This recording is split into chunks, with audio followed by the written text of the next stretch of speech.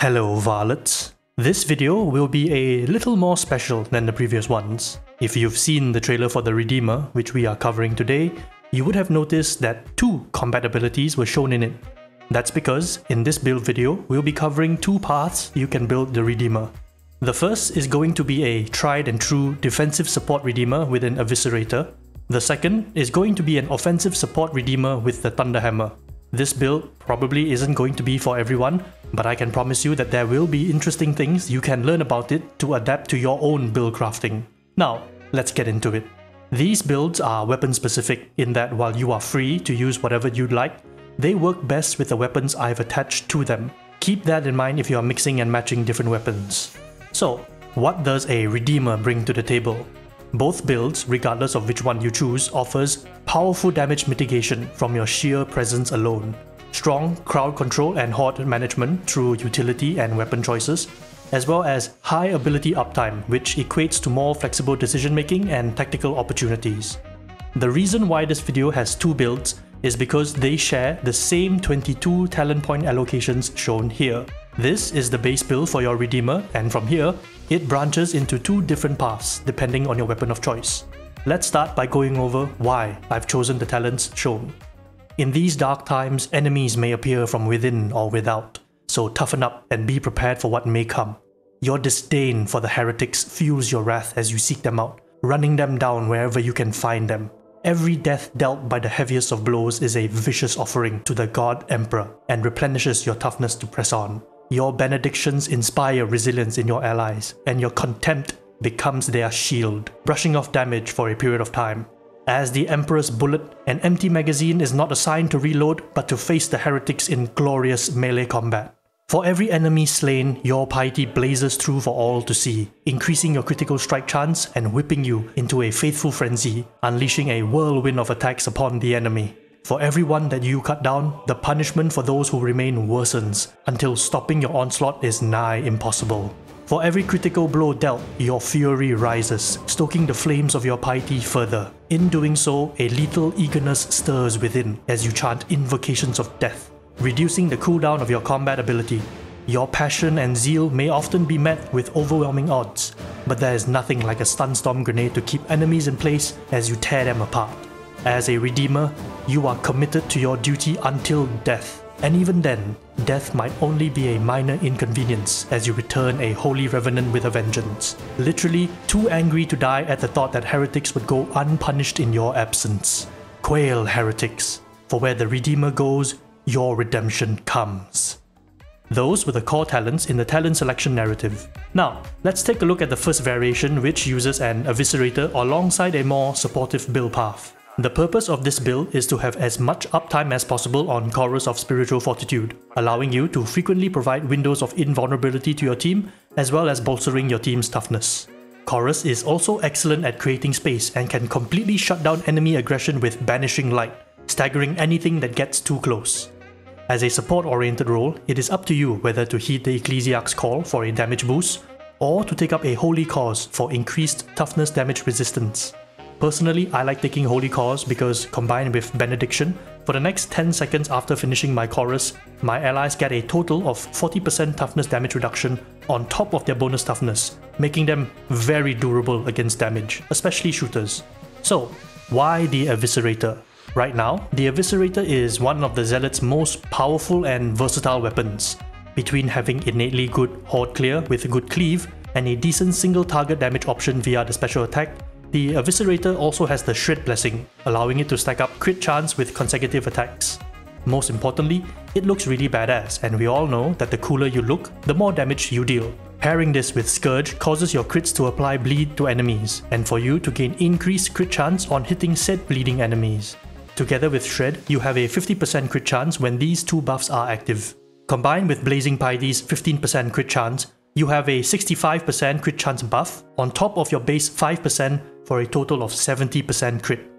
This works extremely well with Fury Rising, allowing your crits to count towards triggering Blazing Piety, which means as long as you crit, Blazing Piety's 8-second timer is continuously refreshed. We are building into all of this crit chance for the sole purpose of triggering Invocation of Death as frequently as possible, giving you lots of uptime with Chorus. The last 2 points goes into sustaining your assault against the heretics, since it's a general damage buff that works on all enemies and is easy to activate and maintain. With all that said, this is what the whole talent tree looks like now that it is fleshed out along with the eviscerator that I use for this build. After Shred, I choose to have Rampage to cut down hordes more effectively and have opted for Flak and Maniac damage perks since these will be the most common enemies I'll be facing with the eviscerator. As for your ranged weapon, taking something to quickly deal with specials but also have some ability to deal with carapace is a good choice. For me, a revolver worked best for this, but taking an Agrippina slug shotgun or a bolter will also do fine. That was the defensive Redeemer build path. Next up is the Thunderhammer alongside a more offensive build path. The purpose of this build is to act as a team's single target problem solver and insurance policy against demon hosts, as well as generally being a power boost to the rest of the team. Armed with the mobility from Fury of the Faithful with redoubled Zeal, the Redeemer is able to close the gap between heretics, and follow up with a single devastating strike to purge the unclean, wiping them and their heads clean off the face of Atoma. Taking a Thunderhammer can be unwieldy in the hands of many, but as long as thy wrath be swift, nothing can flinch you when dishing out the Emperor's mercy.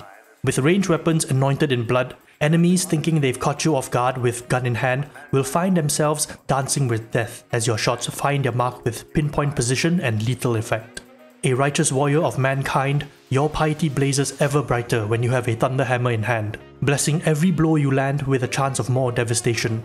Here is the talent tree in its totality for this build path along with the Crucis Thunderhammer I have chosen for this build. In terms of blessings, I think Trust is necessary for any Thunderhammer that intends to deal heavy damage to elites and monsters. The damage multiplier on a fully thrusted up heavy Thunderclap is too strong to not take. For perks, Unyielding damage is a must to deal as much damage as you can against monsters. After testing a bunch of different Thunderclap breakpoints on different elites and specials to see if any armor specific perks would make a difference, I have come to the conclusion that for everything that isn't a crusher or a mauler, landing a fully thrusted Thunderclap headshot will kill it in one hit no matter what. Otherwise, it's going to take 2 hits regardless of the damage perk you take. So to this end, I feel that taking plus elite damage actually makes the most sense, because in combination with the last blessing, it helps you cross certain breakpoints across different enemies, like being able to one-shot bodyshot Drake Rages, and very comfortably 2-shot crushers to the head without niching into carapace damage.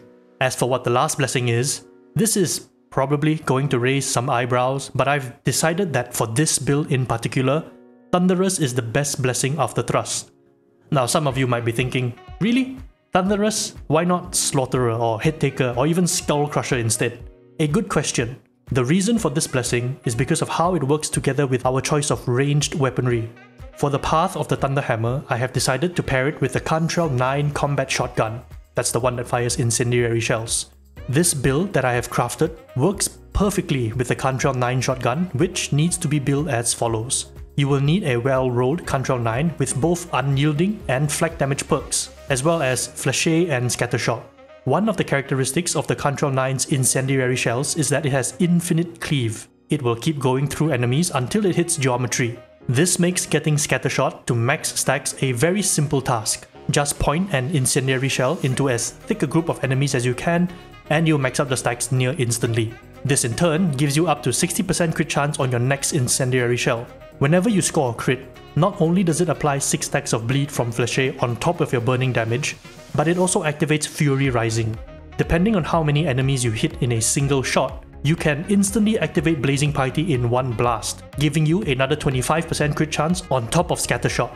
So as long as you crit with the shotgun, which you will be doing very easily, you can keep activating and refreshing Blazing Piety. Because of this, the Cantrell 9 pairs nicely with this build and the Thunderhammer for 2 reasons. First, it makes up for the Thunderhammer's lack of innate crit chance and crit blessings, which allows you to more reliably proc Invocation of Death to get your cooldown back faster passively. Secondly, and most importantly, the damage over time effects not only inherit the damage perks from the Thunderhammer when you switch to it, but it also applies Thunderous to all enemies hit, eroding your armor with brittleness with every tick. This means you can fire a single incendiary shell into a pack of crushers or maulers, setting them on fire, and then immediately switch to your Thunderhammer to have the burn and bleed damage strip away their damage resistance for everyone on your team. This lets your teammates, who may have weapons that might not ordinarily work against crushers like a braced autogun, to actually deal damage to them. For those who are equipped to do so, they will hit even harder. What's more, burning and bleed damage don't have any fall off distance, so you can keep blasting at shooters, gunners and even snipers from afar, and you will kill them in about 2 or 3 shells. Aiming down sights helps tighten the spread of your pellets, which affects how much burn stacks enemies receive. If you are in close quarters combat with the shotgun out, dodging successfully allows Dance of Death to tighten the spread, letting you hit really meaty shots even at a distance. This whole build, when put together after much thought and testing, is, in my opinion, one of the most beautiful things I've created. Not the strongest build by any means, but one where things click together and work, where weapon, blessings and talents work together in harmony. What comes of this is an offensive team support Zealot that doesn't just deal heavy damage themselves, but allows their team to devastate the enemy as well, armored or otherwise. Finally, for Curios, which applies to both builds, with the amount of toughness regeneration we have access to, especially with the Eviscerator build, I think a 2 toughness 1 health combo is a good way to go. This has worked out fine for me in Auric level games so far, but if you need more health to make up for mistakes, you go right ahead and take what you need. For perks, I lean into stamina regeneration and gunner resistance on all 3 Curios for general survivability. The last perk is up to you to pick, but you know me, I like big rewards and big numbers, so I have a couple of plus auto dockets and toughness regeneration speed on mine. That brings us to the end of this pretty large build by my regular standards. I wanted to see how complicated or messy trying to assemble a branching path guide would be in my narrative style. I think it went alright, feels a little long, but I hope the content was worth sitting through. This video took much longer to put together because not only was I trying something new, like making a trailer for it, but I also fell ill along the way, which meant I wasn't in any shape to put this guide together as soon as I had liked. I hope this guide was worth the wait and look forward to seeing what you guys think about it. Oh, before I go, there's been a small change to my build guides. Given the average view duration of my guides tends to be just focused around the build itself, which is expected, I've elected to remove the gameplay portion from them. This reduces the amount of rendering and waiting around I need to do to produce each guide, but of course takes a little bit away in terms of content. Let me know what you think about that. Are you alright with this build only focus, or was the gameplay important to you? See you all in the comments below. That's it for me for now. Thank you all for watching, and I will see you in the next one. Varlets.